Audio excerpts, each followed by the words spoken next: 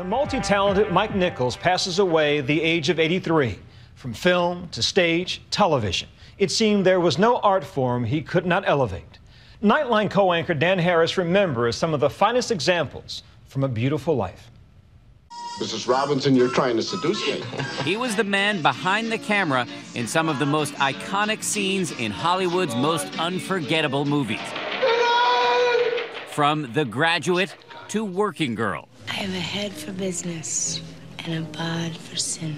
Mike Nichols, it is safe to say, is a true legend of American entertainment. One of the few people ever to win an Oscar, a Tony, an Emmy, and a Grammy. The winner is Mike Nichols. I'm grateful to them and to the Academy and to the movies themselves.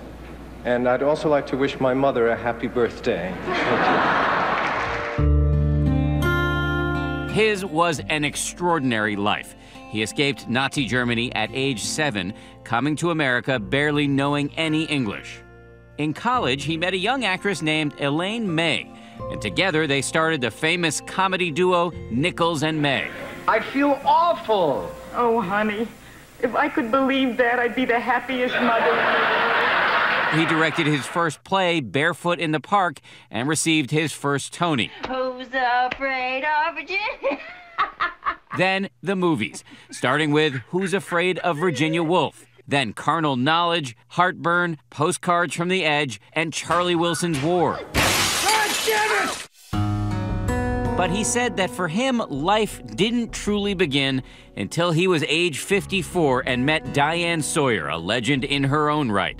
Thus began a decades-long romance and marriage. Diane was right by his side when Nichols was honored with a Lifetime Achievement Award. He is the most encouraging person that I have ever met. I remember on Silkwood once you said to me, directing is like making love. You never know if you're doing it right. At 80, he won a Tony for a revival of Death of a Salesman. You see before you a happy man. He was working on Master Class for HBO starring Meryl Streep when he died at home suddenly of a cardiac arrest at age 83. His wife Diane by his side. Life is so short.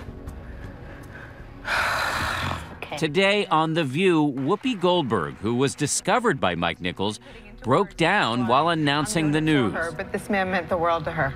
Love, family, food, movies. Good night, moon. Good night, stars. I'll see you on the set, in the beach, and in the kitchen, and at the movies. For Nightline, this is Dan Harris in New York.